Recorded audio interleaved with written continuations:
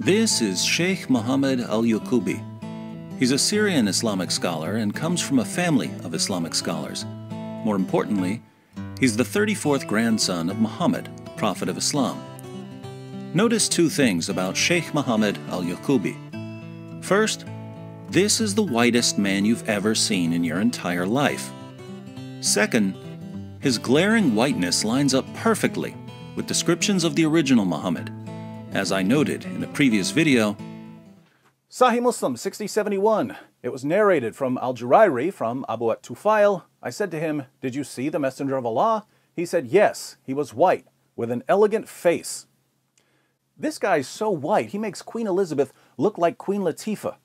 And the Muslim sources go out of their way to remind us how white Muhammad was. They tell us about the whiteness of his shins, and the whiteness of his thigh, and the whiteness of his leg, and the whiteness of his stomach, and the whiteness of his forearms, and the whiteness of his armpits, and the whiteness of his cheeks.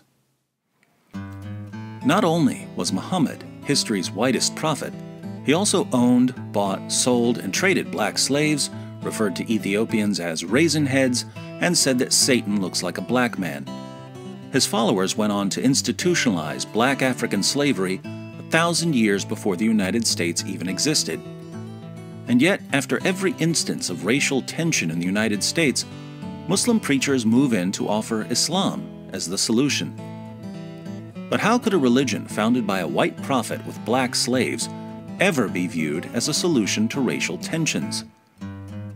The answer is that in the 1960s, when Islam was spreading rapidly in the African American community, Islam's most trusted sources on Muhammad's life and teachings just couldn't be found in English. This allowed Muslim preachers to say whatever they wanted about Muhammad and to adapt their message to the situations of their listeners. But times have changed, and Islam's sources are available in English to anyone with an internet connection. These sources don't even attempt to conceal the fact that, for Muhammad, trading slaves was equivalent to trading animals. Our generation has the privilege of correcting the misrepresentation and deception that was spread among previous generations.